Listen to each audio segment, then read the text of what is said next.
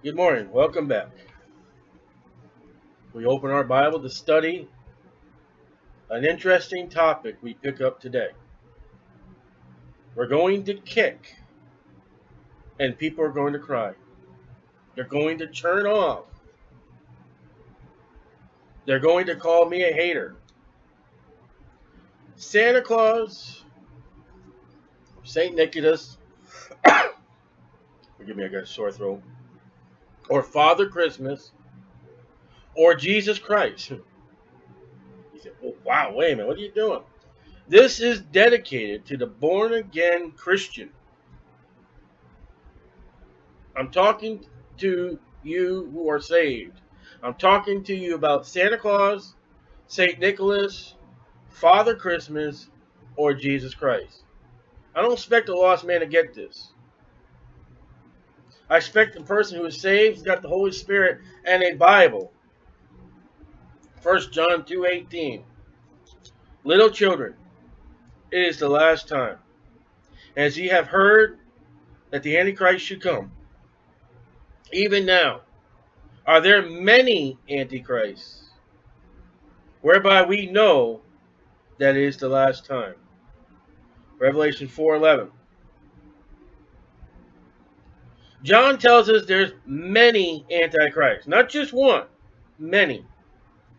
And knowing that they're here gives us, we're in the last times. There are people, there are earthquakes in diverse places, and Obama, that means Jesus Christ is coming, yes. Every new day is a day closer to the rapture. Every day that you wake up out of bed, you're a day closer to Jacob's tribulation, Jacob's trouble. Every day that the sun comes up, you're closer to the second advent of the Lord Jesus Christ. It's true. But in those days, yeah, earthquakes, yeah, violence, yeah, troubles in the schools, yeah, but also Antichrist. Not just Antichrist. Plural. Revelation 4:11. Thou art worthy, O Lord, to receive glory. God is worthy of glory. God is worthy of honor. God is worthy of power. Thou art worthy, O Lord, to receive glory and honor and power. It's my God. It's my wonderful Savior. He done everything for me. I'm going to do things for him because he's done things for me. He's my all in all. Thou art worthy, O Lord, to receive glory and honor and power. For thou hast created all things. No evolution. And for thy praise, the Lord, they are and were created. Everything that is, that's made by God. If it's not, it's never been. God didn't make it. But here it all is. Here I am, made by God, created by God. What am I supposed to do? I'm supposed to give God glory, honor, and power. Why am I here? And the answer is Revelation 4:11. I'm to give God glory, honor, and power. You don't do that and you fail life. That is the reason why God made man. That is the reason why God made animals. That's why God made trees. For his glory, for his honor, and for his power. Look at the solar system. Go out on a clear night, no lights. I'm talking about lights, human lights. Get out in the darkness somewhere. Look up to the heavens. Look at all the things out there. And you're supposed to look up there and say, God made that. What a mighty, powerful God we have. That the earth's position is not too close to the sun that will burn up. And yet it's not too far from the sun that will freeze. And that the moon has been traveling its orbit around the earth without ever crashing into the earth, without ever moving. Because if the moon were to move, yay or nay, the earth would be out of focus. We would assume this to be about our Lord and Savior, Jesus Christ. I say we assume. I'm talking to the born-again, Bible-believing Christian. When we read Revelation 4:11, thou art worthy, O Lord, to receive glory, honor, and power. For thou hast created all things, and for thy pleasure they are and were created. I would assume this to be about our Lord Jesus Christ. And not all Bible-believing Christians honor the Lord with glory, honor, and power. Let's get that down right now. Especially when we're talking about this subject about Santa Claus and your children. This essay was not written to the unsaved person, but to the born-again, saved Christian.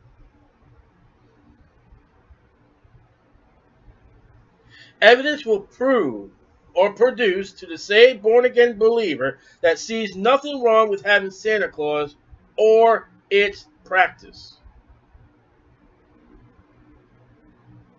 Or maybe you're a babe in Christ. You just got saved. You're recently saved. You're growing. Maybe you're maturing. You're newly saved. I do not insult you. But I do write to all of any age of being a Christian in Christ to know that is right and holy from that which is evil and wicked. I'm not, listen, you're a newborn babe Christ. You are in a worldly church, circumstance. You may believe in Santa Claus and have no idea. No one's ever taught you. Now let me teach you. Maybe you're bouncing on the fence, yay or nay. Help me to push you to one side or the other. In Revelation chapter 3, when speaking to the church age, God says, hot or cold, lukewarm Christianity makes him sick. God wants you on one side or the other. He'd rather you be hot. What I want to do is, when it comes about this subject about Santa Claus, I want to put the facts down. Just the facts, man. The truth. Jesus said, I'm the way, the truth, and the life. Let's look at the truth of this person and see who this person really is. And I'll let you be the judge. By the Bible. For what the Bible says about this man. Whether you're going to serve God or you're going to serve Mammon. Leviticus 10:10. Leviticus 10:10. Now I want you, as you turn to Leviticus 10:10, I want you to notice the words that will show up in this report. Catholic will show up. Now, come on, bear with me now. Bear with me. Priest. Come on now, bear with me. We're going to look at the truth, aren't we? Aren't we going to see this person who he already is? New York. Tradition. Image. And Coca-Cola. Coca-Cola sin? No. It just shows up in this man. And there are other words getting picked, but so you picked out, the religion and all that. And it's just, we've got, see, we've got 42.5 pages. We got 2 whole pages of sources. Okay? You'll see why I picked those words. We can look at other red. But notice those words that come to be. Now Leviticus 10:10. And that ye may put difference between holy and unholy. Holy, what's righteous? Well, let's put it like this. Holy God, right? Holy Spirit, Holy Ghost. Well, that's what's God. And unholy. What would be unholy? Satan. Evil. So, according to Leviticus, we're going to look at what's God and what's Satan. And there's no middle line. There's no middle of the road. It's either God or it's Satan, according to Leviticus 10:10. Between unclean and clean. Is a pig clean or is he unclean? Did you wash him, clean him all up, or did he jump in the mud? Is your dish clean or is it unclean? It can't be both. I don't know how you can have a plate that's in between unclean and clean. So Santa Claus is either holy or he's unholy. Either he's unclean or he's clean. Well, he helps. Yeah, we'll look at that stuff. We'll look into those things. But let the facts be made known. May you choose that which is holy. Oh, now see, now you're already going on the other side, but no. For God said, be ye holy, for I am holy. Now, if by chance, if Santa Claus is holy, we find out him to be holy, all right, good. But if we find him to be unholy, then we need to leave him behind. We ought not to be following him. Now, St. Nicholas, I will call him Mr. Nicholas. In the Bible, a saint is one that has, on this side of Calvary, put his faith and belief in Jesus Christ as his Savior. John 3, Romans 10, Acts 8 and 16.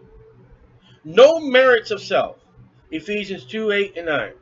A saved saint in the Bible is one that has believed on the gospel of the Lord Jesus Christ, that Jesus died for our sins, according to the Scriptures, was buried, and on the third day he arose again, according to the Scriptures. I have put my faith and trust in the shed blood of the Lamb of God, which take away the sin of the world. I'm a saint, and I'm alive. We're not going to Catholic doctrines. We're not going to Catholic teaching. I'm telling you, a saint in the Bible is someone who has believed on the Lord Jesus Christ as their Savior, whether alive or asleep. I'm a saint. Now let me go further. Saints will be studied later as to living or dead. And we'll talk about that later. I have found nowhere in my examination of this report of any recorded faith in Jesus Christ made by Mr. Nicholas. If there is, if Mr. Nicholas has believed on the Lord Jesus Christ and is seated today in heaven in glory, it has not been documented. I'm not saying Mr. Nicholas was saved. I'm not saying he wasn't saved. I couldn't find no documented proof that he received Jesus Christ as his Savior. Now, someone says he's a saint, but is he a saint by the Bible? I am not saying he is, and I'm not saying he's not saved. Just the information is not to be found. And I would think if somebody believed on the Lord Jesus Christ as their Savior somewhere, as popular as this gentleman is, I think it would be written somewhere that he would record in a diary, in a journal, or on his tombstone, or to his family that this man received Christ as his Savior. I'm not talking about a wafer. I'm not talking about as a drink. I'm talking about his personal satisfaction that he rests his soul in the finished work of Jesus Christ. That ought to be recorded somewhere. Now, you don't need to know the date. I happen to know my date that I was saved. There are people who don't know their date they're saved. You don't know what... No, I don't know what hour I was saved. I know it's afternoon. And I could even be wrong about that. Could have been the morning. But there is no documentation that this man ever received Christ as his Savior. What he did, well, that's between him and God today. If he received Christ as his Savior, he's in heaven. I'm right here. If he did not receive Christ as his Savior, he's tormented in hell. I can't say I hope he's in heaven today because he's already passed on. I must also include information about Mr. Nicholas that may be tales or stories. In many cases of the life and tales of Mr. Nicholas has no proof. They'll say something about Mr. Nicholas and there is absolutely no proof, and the story itself will tell you no one saw this. He did it in secret. And we will see this in the character that evolves from Mr. Nicholas to a man called Santa Claus.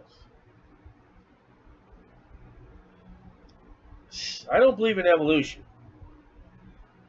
But Mr. Nicholas, the person that he is, the world, religion, has evolved this man to today's Santa Claus. In order to study Santa Claus, we've got to study the root of Santa Claus, and this root had to be this man called Nicholas, Mr. Nicholas. Mr. Nicholas may be in all aspects completely opposite of Santa Claus, but this is where the source comes from. The source of Christianity comes from Jesus Christ. And yet it's not lived like Christ in many Christians. The source of religions, its foundation is Satan. I don't mean by pick on this gentleman. I never met him. I don't know anything about him but what I read. But what I've studied, what I've seen, has already come to the conclusion something is mystifying about this man. Mr. Nicholas was born on March 15, 2000. March 15, 270 A.D. And he died, here we go, December 6, 343 A.D. in his 70s. He lived to be over 70 years old. Now, there are years that are give of his death. 346, 345, 352. They're not sure what year he died. Okay, that's a reasonable mistake. I can take you to graveyards today where there are no markings of the people because it was put in wood, and the wood rotted. Most resources quote 343 AD, so we'll take that. He was buried in his cathedral church. Oh, here we go. He was buried in his cathedral church. Mr. Nicholas was born on March 15, 270 AD and died December 6, 433. He was buried in his cathedral church. Mr. Nicholas died of natural causes. December 6th is St. Nicholas Day. We're getting somewhere here. Remember one of those words?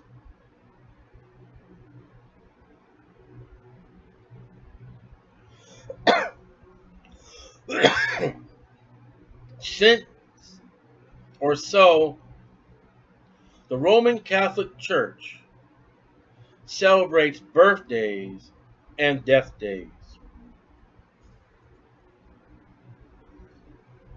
If you were to do a search, the Catholic Church, on your calendar, there are 365 saints to their saint days. Every day of the calendar, a Catholic has a saint that they're to whatever they will do. December 6th belongs to Mr. Nicholas. That's his day.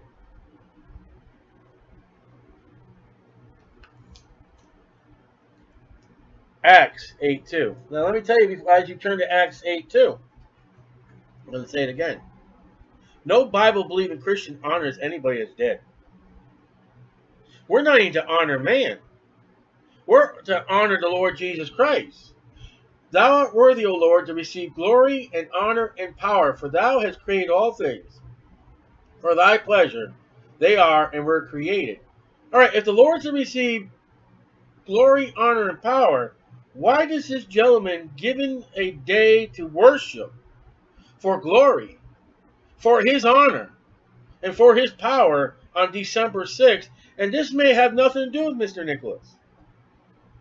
This has to do with the church giving this man one day that we're to give the worship of God to. Acts 8:2. A devout man carried Stephen to his burial and made great lamentation over him. There were no great anything made for the saints of the New Testament. No Bible-believing Christian made a cathedral to Paul. Now, there may be a Catholic cathedral to Paul, but no Bible-believing Christian. No Bible-believing Christian ever made a necklace of the cross.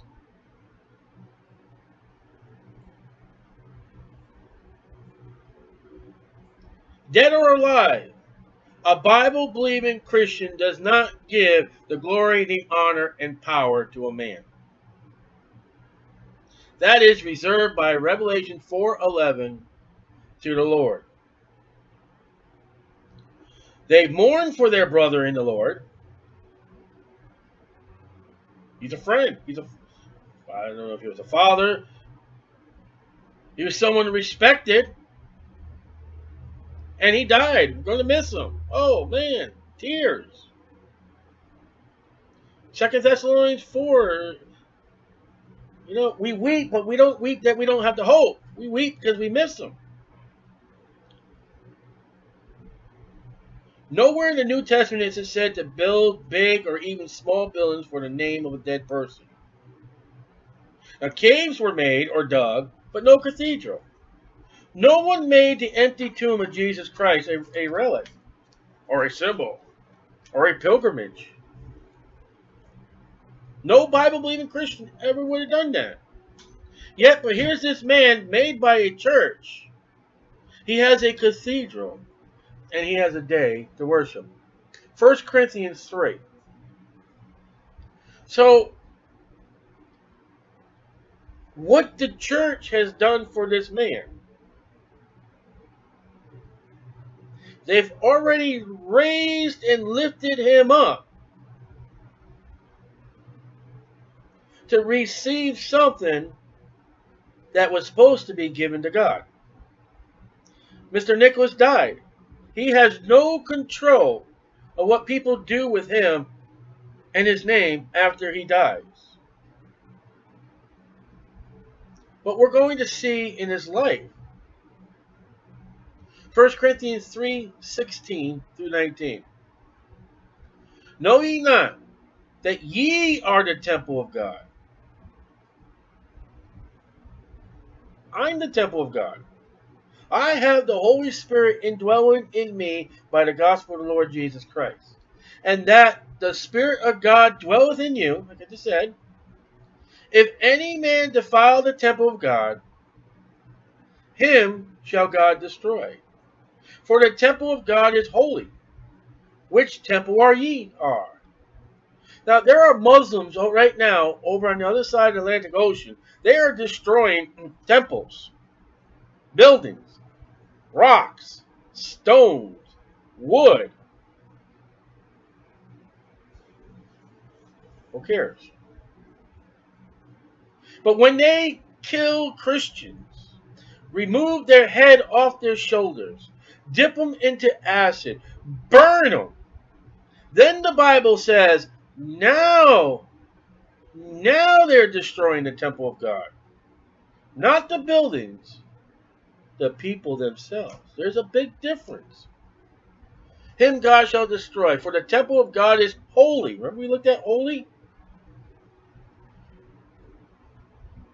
Which temple ye are. I'm a holy temple. I'm a sinner saved by grace. Let no man deceive himself. If any man among you seems to be wise in this world, let him become a fool, that he may be wise. Well, that defies nature.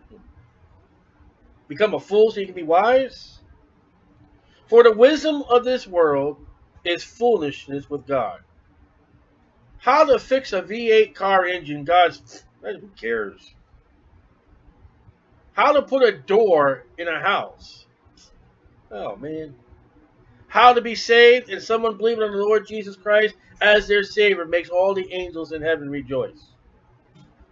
When a saved person dies and goes home to glory, that makes God happy.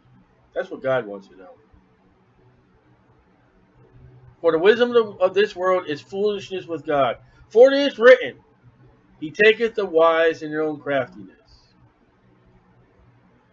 So we see foolishness, we see temple, we see holiness, we see wisdom, we see deceitfulness. We take 1 Corinthians 3, 16 and 19 in this account of what we're studying. It's going to be remarkable what we find. We're looking for holy, we're looking for unholy. The holy we want to keep, the unholy we want to get rid of. We want to look for deception. We've already seen Catholic. That's already shown up.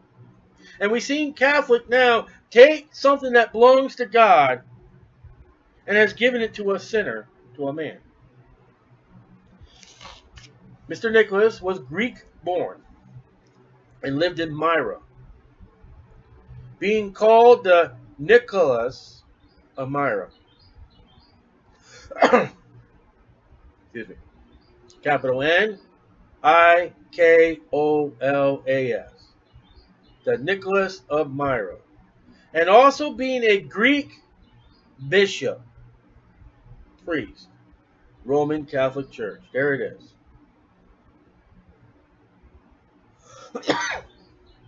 We've seen the church in his birth. We've seen the church in his death. We're seeing the church in his life.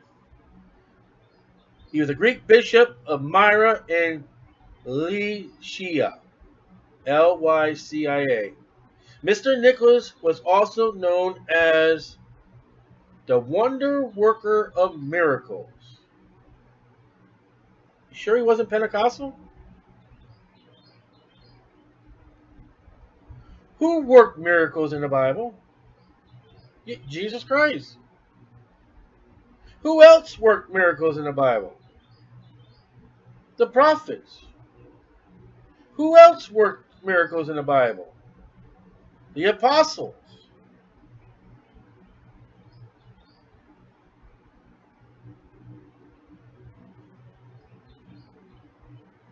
Miracle, wonder worker, Catholic, priest. If you're a Bible-believing, born-again, saved Christian, you know you've studied your Bible. You've already now, should have already, they just bring up more hard evidence.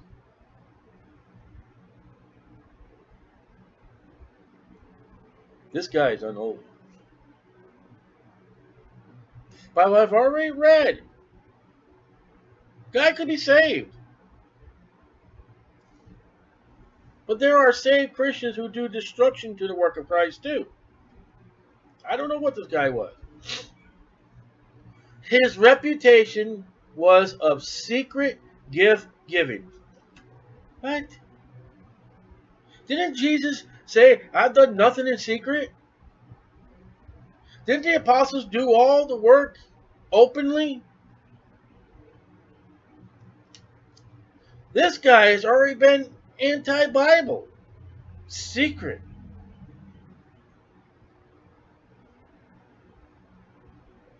Bishop. Paul tells Timothy a bishop is to be a husband of one wife. I haven't found this guy married. No, not Mrs. Claus. That comes later. She's invented later.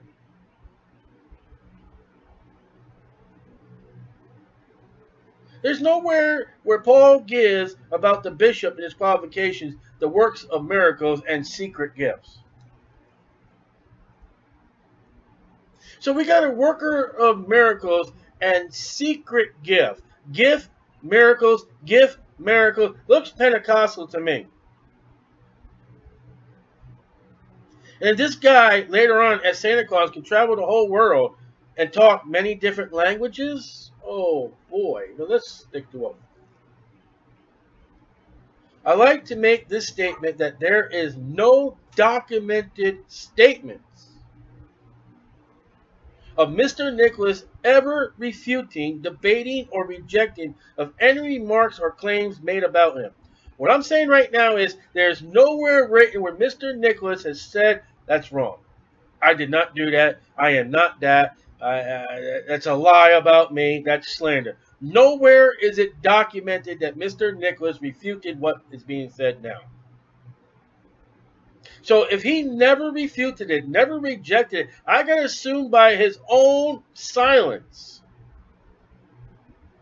he approved.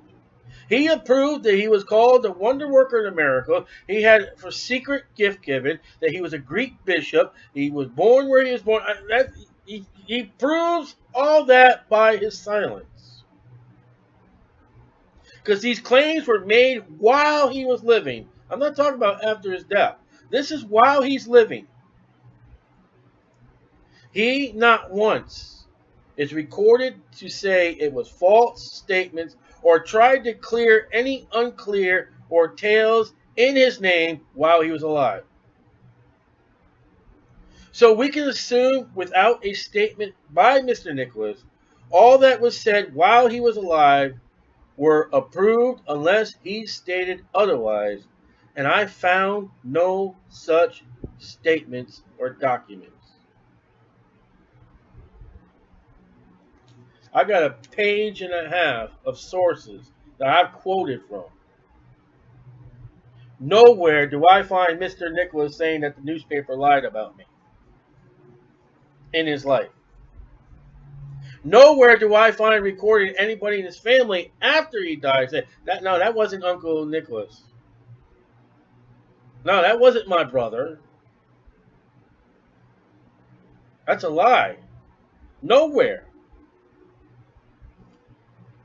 If I were to find evidence documented that there was a refute by this man or somebody in his family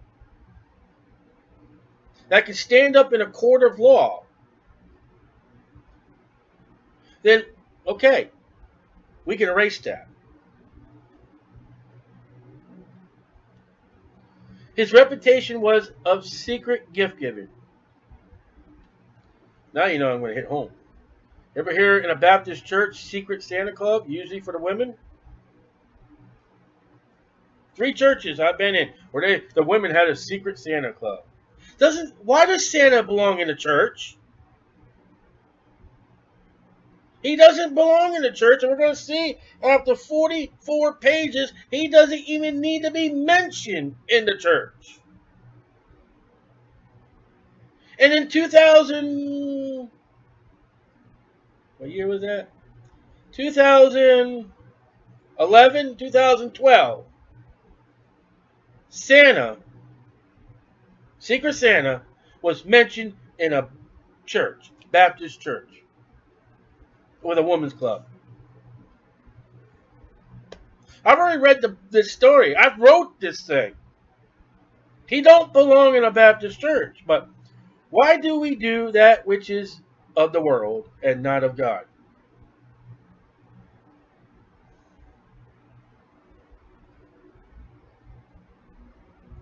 The wise men brought Jesus' gifts. That's why they were wise.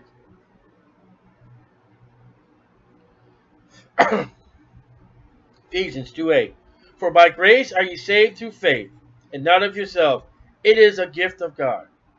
Romans 6:23. For the wages of sin is death, but the gift of God is eternal life through Jesus Christ our Lord. John 4:10. Jesus answered and said unto her, If thou knowest the gift of God, who it is that saith to thee, Give me to drink, thou wouldst have asked of him, and he would give you the living water. There is, or if there's any gift in the Bible, and there is, 3 verses, it's not in secret, and it is Jesus Christ.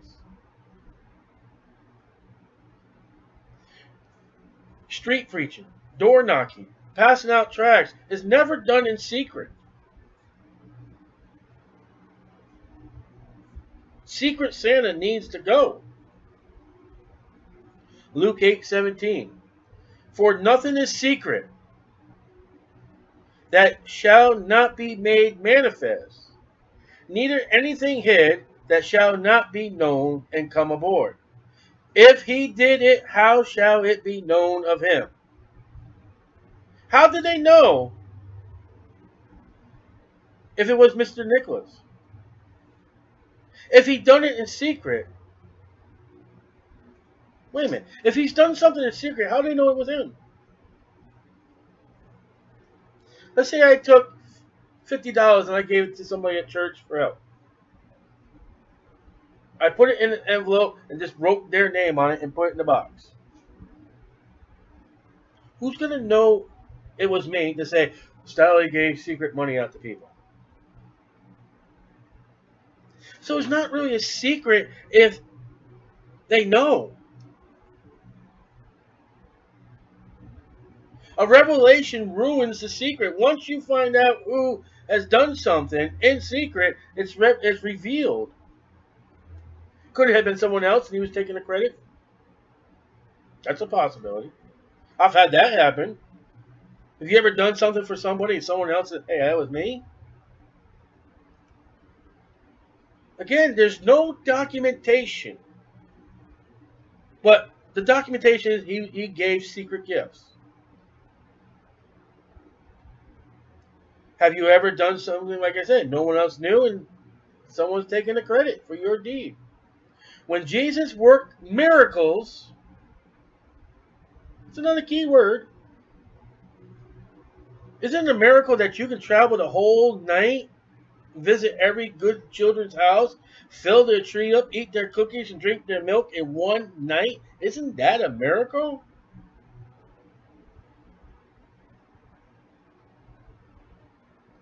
When Jesus worked miracles, he had at least 3 to 12 men and women as a witness.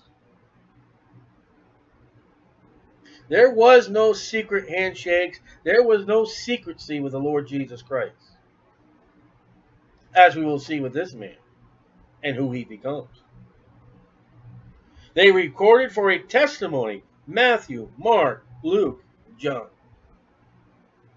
and the Acts of the Apostles are a written record of Jesus and his apostles.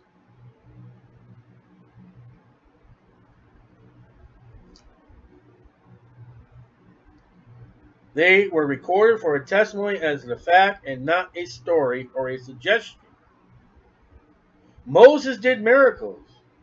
This was witnessed by all the children of Israel and the nation of Egypt.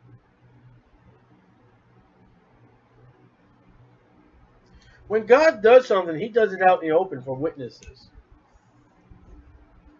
God will end all doubt. God will make sure you know. So, concluding, there was a Mr. Nicholas. He's called saint by a church without no documentation of receiving Christ, the gospel, not a wafer or a drink. He's a bishop in this church. He has been given by the church a holy day. He is nicknamed the Wonder Worker of Miracles. He has a title of being a secret gift giving.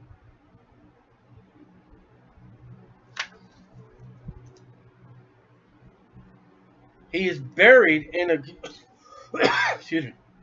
He is buried in a cathedral church that bears his name.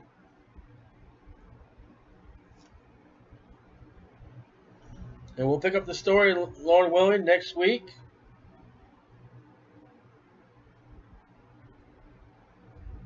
Should we follow Santa Claus? Or should we dump Santa Claus? That's the question.